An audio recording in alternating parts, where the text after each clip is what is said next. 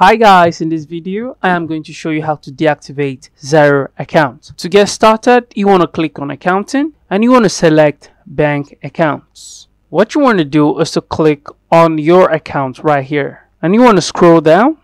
You want to click on settings and you want to click on advanced settings. Once you're here, you want to look for chart of accounts and click on it.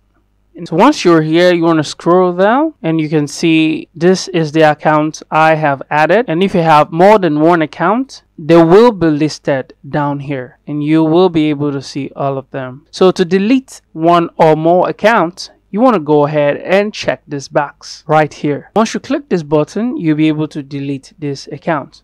One thing you have to bear in mind is that if you have transactions carried out on this account, you won't be able to delete it. Also, if you've added a transaction statement on this account, you will also not be able to delete it. So once you click on delete, it will ask you whether you want to archive it or not. But if you have no transactions on it, like I said, you will be able to delete it immediately. So you want to go ahead and click on delete. Once you're sure that you want to delete this account, you want to go ahead and click on OK to delete the account. I don't want to delete this account. I just want to show you how to do it. This is how to deactivate Xero account.